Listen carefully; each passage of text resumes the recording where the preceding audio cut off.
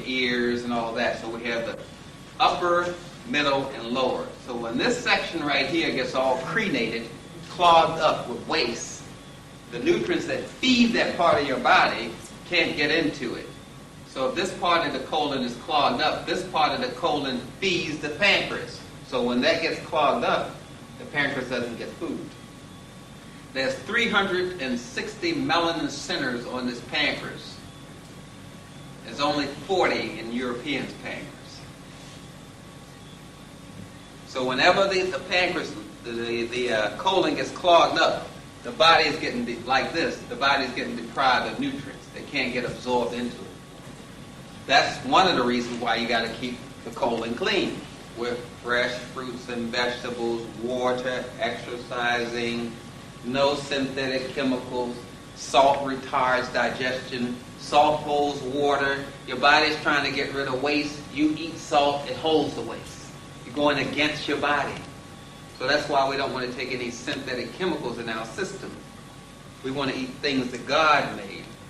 Fruits, vegetables, raw as possible. Once you synthesize it, you're creating problems. If you hurt the food will hurt you. If you denature the food will denature you. Whatever you do to the food's going to do to you.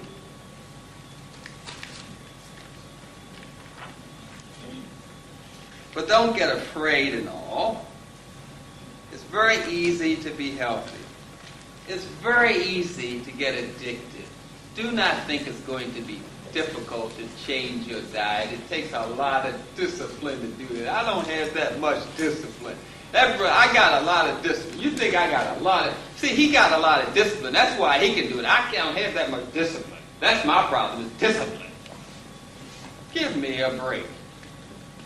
It's just a matter of doing something over and over again. We call it a habit.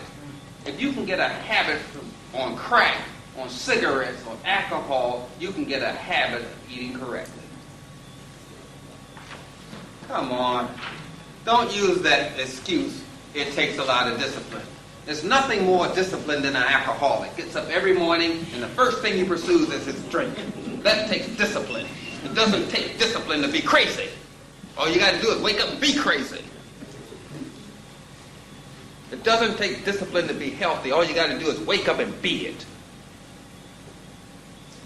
You don't need to take... Well, see, it takes time to change the diet.